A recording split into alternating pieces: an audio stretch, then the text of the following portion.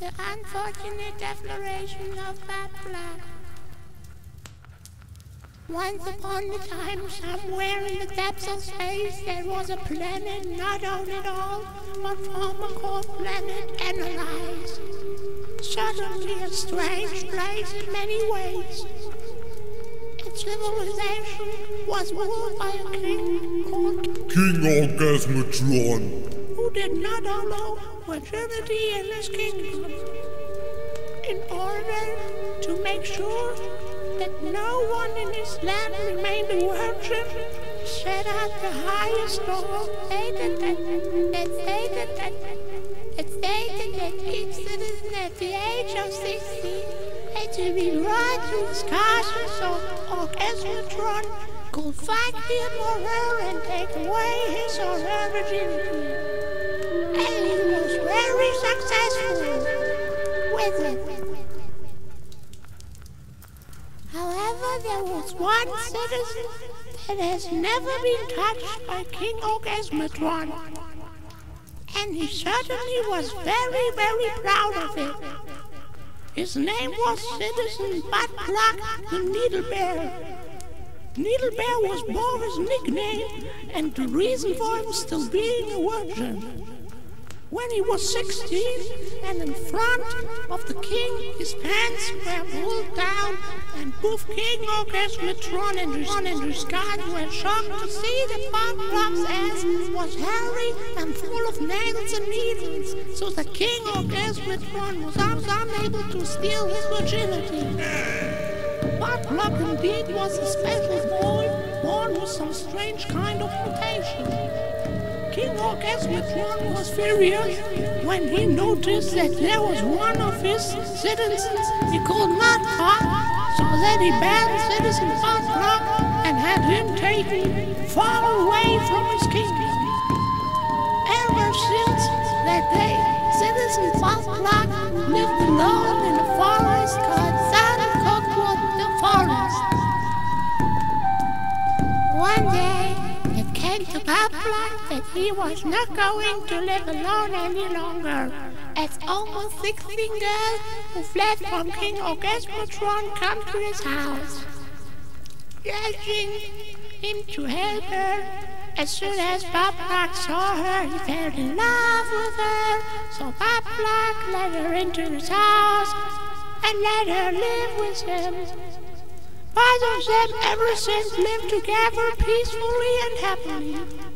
One day, almost 16 girl went out to get some crabs for dinner, so Pluck was left alone in his place. Getting crabs usually takes almost 16 girl 2 hours. But strangely, that day she returned only 4 minutes after she left. But Pluck was wondering, but let her inside after all. She immediately started seducing. But Pluck and asked him whether he wanted to try something new. When she told him she was going to butt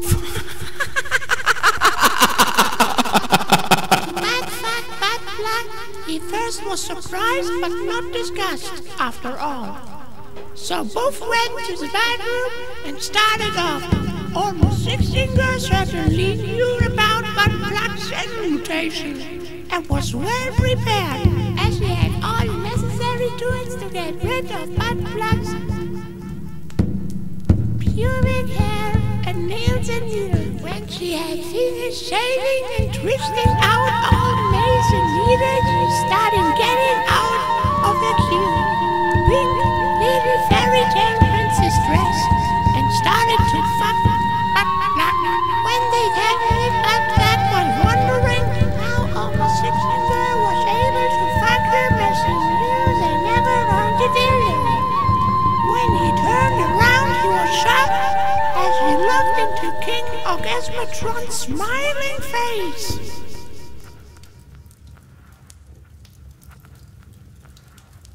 King Orgasmatron had stalked on the 16 girl and had somehow traced back her way to the forest. The day he had waited for her, caught her and killed her after she had left the house. Then King Orgasmatron put on her dress and cut off her hair to wear it himself, in order to look just like her. But Pluck's face was wet with anger. He sees the mortality filled with hate, anger, and pain. He kicked King Orgasmatron in the balls, took on his intergalactic Winchester that he had always kept hidden under his bed.